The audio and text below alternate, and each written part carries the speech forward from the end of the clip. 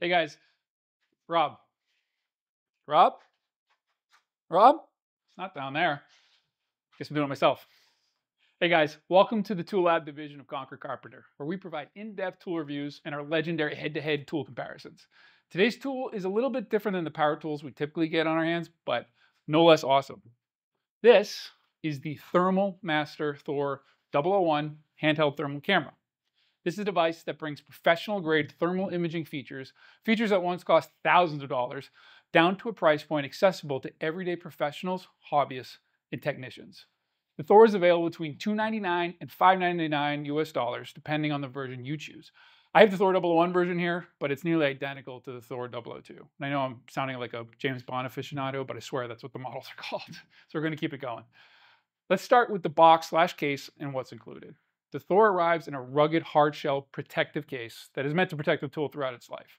Inside the case, you'll find the Thor thermal camera itself, an instruction manual, warranty card, calibration certificate, a standard USB cable for charging, one that I've already pilfered for something else, I am sure, but that cable is also more importantly used for PC connectivity.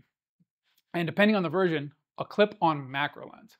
This macro lens is one of the items that sets the more expensive 001 version apart from the 002. The case is foam lined with custom cutouts, ensuring each component is well protected.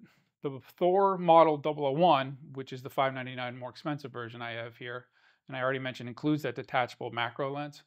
It also includes some slightly higher accuracy and sensitivity specs and a few color palette options in the software. Model 002 is the standard $299 version without the macro lens. It's aimed at more general inspection tasks where close focusing isn't as critical. Physically, both versions share the same housing and design. On the back, you'll find a large 3.5-inch display.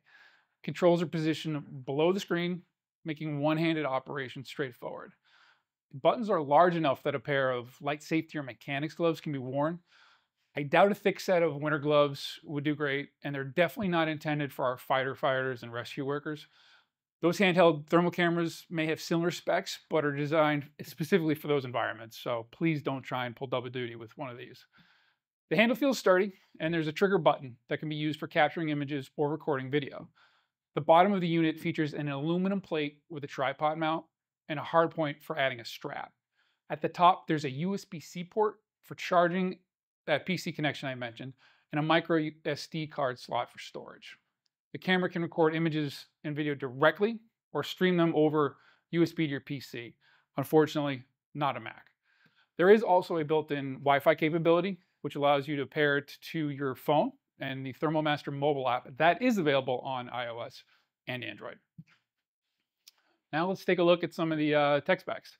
So the Thor uses a thermal sensor with a native resolution of 256 by 192 pixels. The refresh rate is 25 Hz, providing smooth motion for thermal video recording. That resolution may seem tiny for all of us used to modern cell phone cameras with megapixel upon megapixel, but in the thermal sensor world, it's a really respectable size, especially on a handheld unit. Its field of view is a 40 degree by 30 degree, which is actually a very nice sweet spot for inspection work. The thermal sensor has a published accuracy of plus or minus 1.5 C for the 001 and plus or minus 2.0 C for the Thor 002. In thermal cameras, there's also a thermal sensitivity value called noise equivalent temperature difference, or NETD. NETD can be influenced by the field of view and the lens and other optics. The 001 has an NETD of less than 35 millikelvin, which is a great value for a handheld camera. The thermal range is from -4 all the way up to 1022 degrees Fahrenheit. As for the accuracy and sensitivity and range, these are all published values, and we don't have the ability here to really accurately test these metrics. The focal range. The 002 and the 001 both share a minimal focal distance of 30 centimeters or 12 inches. The 001 has that additional snap-on macro lens that I mentioned. That brings the distance down to 8 centimeters or 3 inches.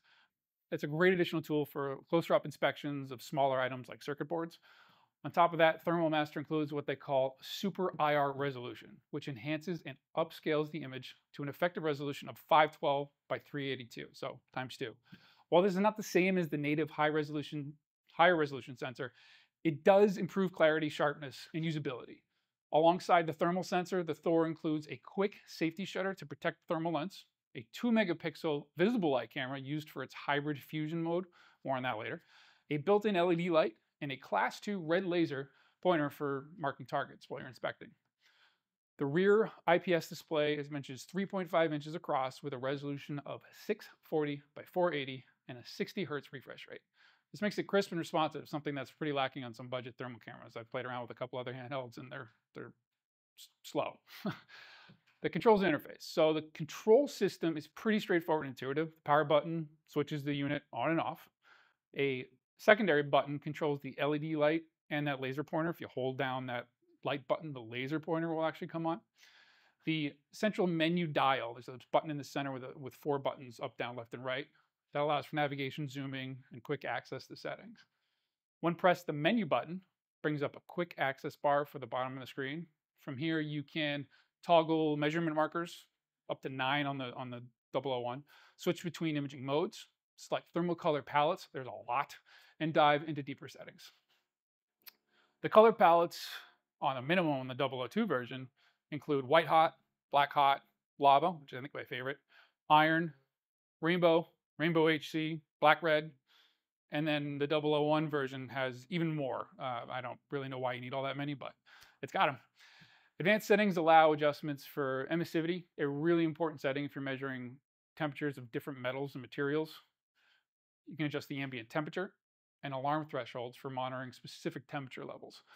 The camera supports still image capture and video recording to that SD card, and then those files can be reviewed in a playback mode directly on the display itself. So let's take a look closer at that super IR resolution feature. So by default, the camera produces a 256 by 192 thermal image. With the super IR resolution enabled, the image is enhanced and upscaled effectively to 512 by 384. The difference is immediately visible. It's something you can turn on and off if you want to. I don't know why you would turn it off. The edges appear sharper, hot spots are more defined, and overall readability improves significantly.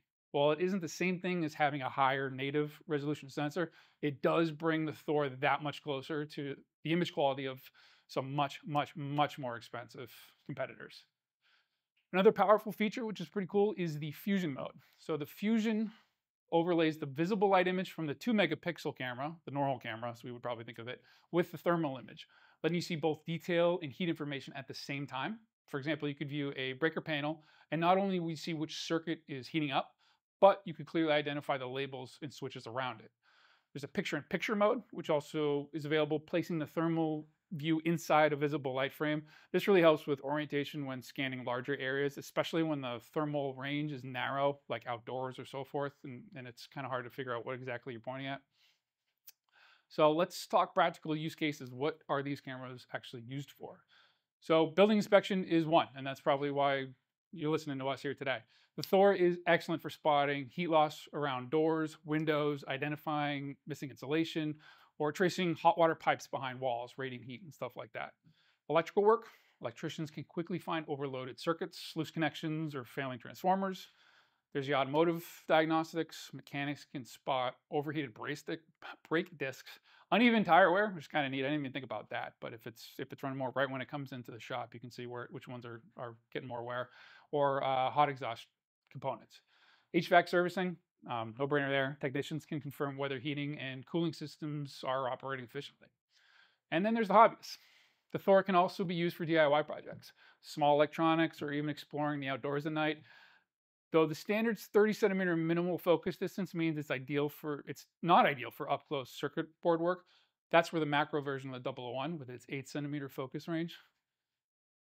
But they're also fun. I had some fun with my kids playing around the house with playing hide and seek and some detective work, following hot footprints around the ground. I would find my dogs that were trying to run away.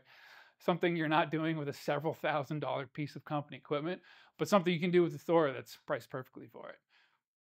So another cool feature is its PC integration. While connected to a PC, still images and videos can be analyzed and streamed in detail. So each image is collected is actually called radiometric, which meaning all the temperature data is embedded in the file. So you can move your cursor around now. Instead of the camera, you can move your cursor and pull up all that exact temperature data at every single pixel.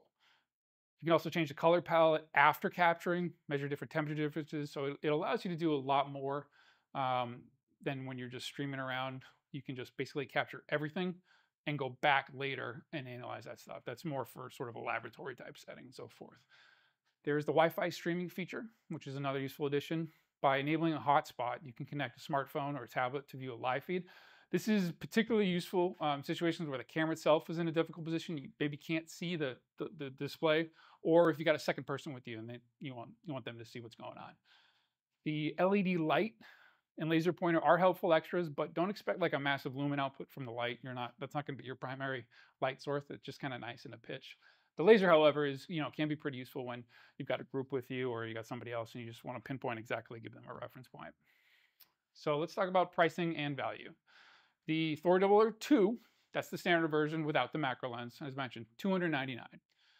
The Thor 001 with the macro, that's $599. It's about twice as much. First glance, that seems like a big jump, but that macro version is designed for technicians who need close-up accuracy. And it works actually really, really well.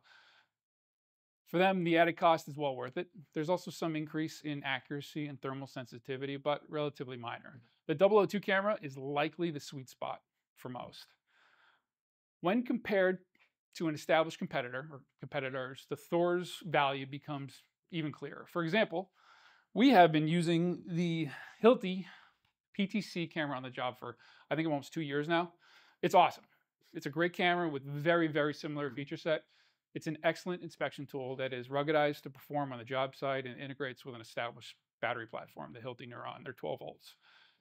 In reviewing some side-by-side thermal images, there is a notable difference in image quality between the two. The Thermal Master does edge out the Hilti in presented image quality.